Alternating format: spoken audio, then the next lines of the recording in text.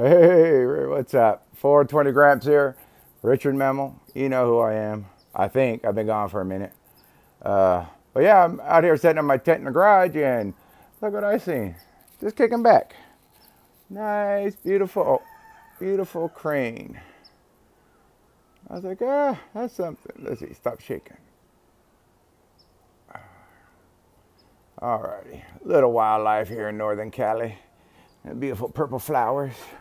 And there's my tent I'm working on. Alrighty. Oh hell, I'll also do the update of the garden while we're here. What garden? Garden's gone.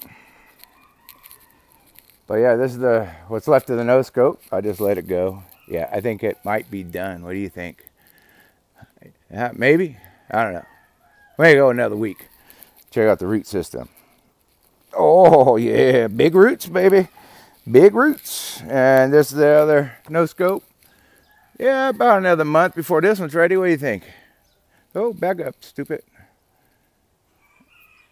Hey, yeah, man. The last of what is growing. This eventually is all going to be taken down, but this plant and this little smokes a lot, and my big roots, man, was such a big hit. Everybody loves this no scope. So far, I've helped 16 people out, gave out 20 ounces already. They love it. They say, "Can I get some more? I want some more." I said, "No, a one-time gift. I need some medicine for myself."